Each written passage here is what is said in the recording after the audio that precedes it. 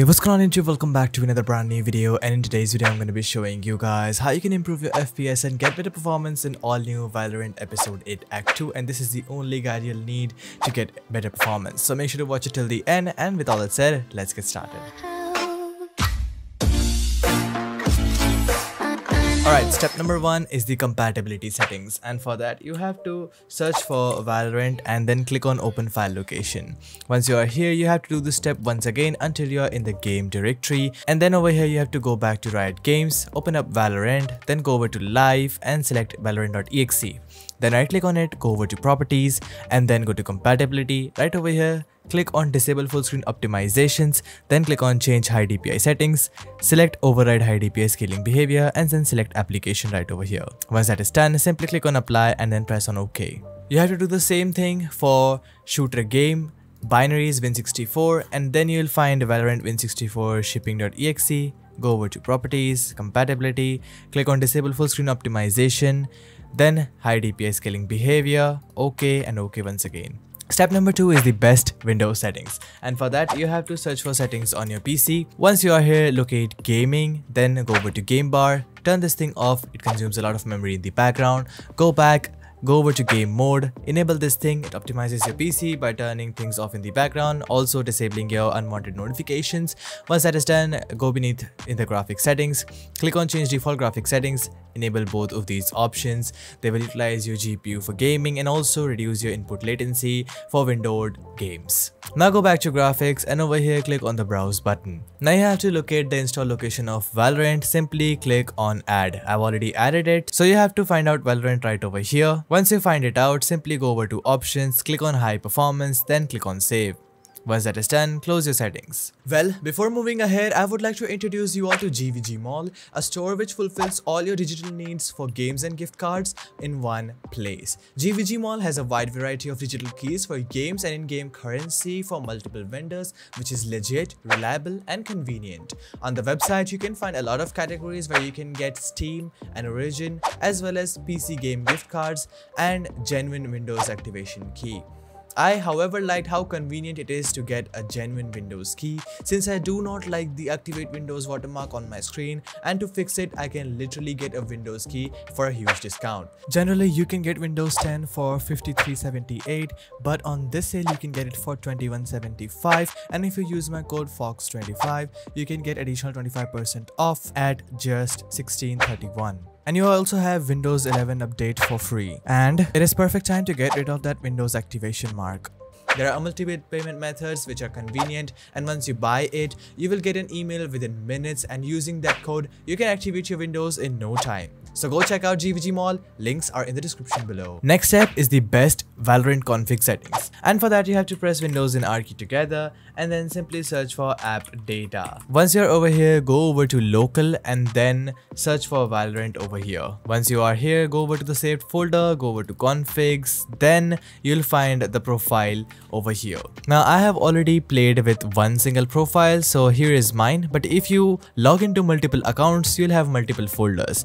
So in that case you have to click on date modified and it will show you the recently modified file right over here, and this is the file that you are concerned about. Simply open it up, go over to Windows, then you'll find game user settings.ini. Simply right click on this thing, open it up with Notepad. Now over here you'll have to change some settings.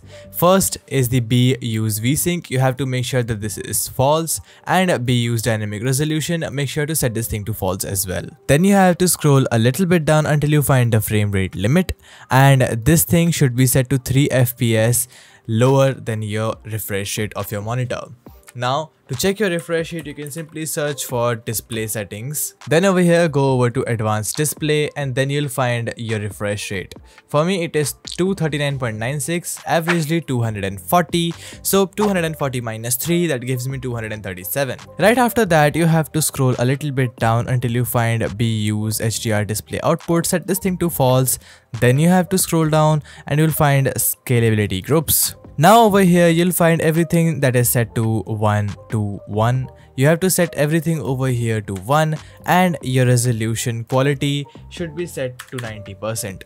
This will give you best FPS, but if you are running a super low end computer and you want to gain FPS, you can set this thing to 80% as well. This will make your game pixelated, but it will help you to get better FPS and smoother gameplay experience. Once that is done, simply press Ctrl and S key and it will save your settings. Now let's move to the next step, that is de-animating your windows. It is super simple. Simply search for adjust the appearance and performance of windows, click on adjust for best performance. Right over here, click on show thumbnails instead of icons, smooth edges of screen fonts, as well as save taskbar thumbnail previews. Once that is done, simply go over to advanced settings, then over here for virtual memory, click on change.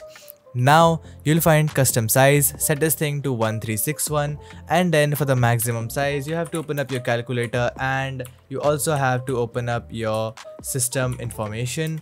Now over here you'll find install physical memory for your PC. It is 32 GB for me, so you have to simply multiply 32 with 1024 and it will give you the memory in megabytes. Now you have to divide this whole thing by 2 and the value that you get over here is to be set on the maximum size. Why initial size is set to 1361? Because it is just a bit over to 1024 and it will automatically purge your memory every time it reaches to this value. Once that is done, simply press on OK, close your calculator and then press on OK on the performance option as well. Next most important step is the local group policy editor, and this will only work for Windows Pro users. So if you're a Windows Pro user, follow this step, otherwise you can skip it. Press Windows and R key together and then type in gpedit.msc. Simply open this thing up. Now you'll be in local group policy editor. Simply expand this window. In the local group policy, click on administrative template under computer configuration, and then over here you'll have to find Windows components. Then find app privacy in here and you'll find let Windows apps run in the background. Simply double click to open this thing up, click on enable, then default for all applications, select force deny, apply and OK. This will help you to stop all unwanted applications running in the background and it will give you better in-game performance. Next step is disabling all startup applications, and for that you have to press Ctrl Shift and Escape on your PC and it will open up Task Manager. Right over here you'll find something called Startup Apps. Now over here you'll find a list of all of the applications installed on your PC and you have to find the ones that you do not want to be opened as soon as your PC opens up. Simply right click on it and then click on disable and it will disable those applications, and this will actually help you to reduce your system booting time, and it will also help you to minimize the applications constantly running in the background consuming your computer resources, and it will help you to increase your gaming performance. Next step is fixing all of your internet issues using ExitLag. ExitLag is pro's choice to get rid of your internet. Once you download and open up the application, it should look like this. Now over here, you have to simply locate Valorant. It has a list of over 1000 games to choose from. I have picked Valorant over here. Select the nearest game region to you. For me, it is Mumbai, and it will help you to connect to the nearest server. If you don't know any region, you can always click on all regions and it will automatically look up for the nearest region to you. Once you've selected it, simply click on apply routes and Valorant will be added to your recents list. It helps you to tunnel your internet straight from your PC to the game servers, allowing you to get best ping and reduce your internet issues. That includes packet loss, latency and so much more. Best part about this application is a tools section over here where you get a dedicated FPS boost part. If you enable the first, second, third, fourth, fifth, third last and last option, it will help you to get maximum performance in game. So I would definitely suggest you guys to go check out ExitLag if that helps you out. They have a monthly, quarterly or annual subscription, and if you get their subscription from the link in the description below, you can get a flat 23% off. So make sure to go check out ExitLag, links are in the description below. Next step is creating a restore point, and for that simply search for create a restore point on your PC. Look for your local disk C, simply click on create and name it Valorant. I highly recommend you guys not to skip this step because it is super important if you want to restore every settings back on your PC without any data loss. Once that is done, simply press on close and then close system properties. Now last and most important step is the Valorant episode 8 Act 2 FPS pack. I'll be leaving a link to this down in the description below. You can also join my Discord server to download this thing. Now first thing over here is the CPU priority, in which I have left Intel and AMD CPU priorities. So if you run an AMD CPU, you need to run the AMD CPU priority. However, if you run an Intel CPU, you need to run the Intel CPU priority. It will help you to prioritize your CPU and get better performance out of it, since Valorant is a high highly CPU intensive game. Second folder is Valorant Priority, and over here you have to leave your computer specifications down in the comments below, and I'll be telling you guys which priority that you have to choose from over here. According to your specifications, you have to either pick for high priority or above normal priority. However, if you're facing any issues in the game, you can always set it back to normal. Third folder is the RAM optimization, in which I have left a ton of presets according to your memory. I use 32 GB RAM, so I need to run this one. However, you can pick it from the list over here, and if you don't like it, you can always reset it back to default. Fourth one is the batch files, in which I have left a lot of command prompts which will help you to reduce your input latency by a ton. First one will do your BCD edit tweaks, which is nothing but disabling dynamic tick and using platform tick. Now once again, this helps you to save your time as it will automatically apply these things. So what you have to do is simply right click and run all of them as administrator. Second one will disable your DNS cache, and it will help you to reduce your network issues. Third one will clean your temp files and log files. These will help you to optimize your storage. This one will disable your high precision event timer, which will help you to reduce your input latency. We have memory compression. It will help you to reduce your CPU consumption while playing games. And last is disable mitigation, and this will help you to improve your booting time. Next folder is the PC optimization, in which I have left a ton of registries. These are completely optional. However, two things that you have to do over here mandatory is disable core parking and then unnecessary services. Rest all of them you have to apply if you want to seek better performance. However, these are all good to go. Once again, if you don't like it, you can always revert them back to normal. Last and final folder is the programs folder, in which I have left clean temporary files. Once again, this helps you to clean all of your temporary files. You can simply right click and run this as administrator. It is a cute pop-up. It asks you to delete all temporary files. Once you press any key, it will start deleting those files, and don't worry, this is completely safe and all of the files are temporary ones. Next is unpark CPU, and this does the same job as disable core parking. You have to simply double click to open this software up, and it opens just like this. Now right over here you can see enabled cores as well as parked cores.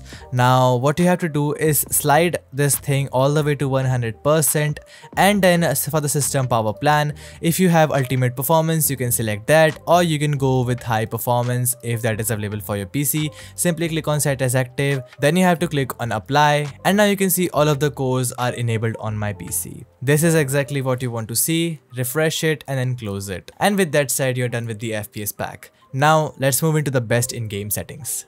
Okay, once you open up your game, simply press your escape key and then go over to settings. Right over here, you have to go in the general settings, and over here you have to make sure that the raw input buffer is turned on. Right after that, you have to go over to the video settings, in which you have general settings. Make sure that your display mode is always set to full screen, and your resolution should be your native monitor resolution at the highest refresh rate available. Scroll down and you'll find NVIDIA Reflex Low Latency. Make sure to set this thing to on plus boost. Then go over to graphics quality. Right over here, for multi-threaded rendering, make sure to turn this thing on, and all of the quality you have to make sure to set everything to low. For vignette and VSync, turn this thing off. Anti-aliasing, go for MSAA2X, or you can always set this thing to none as well.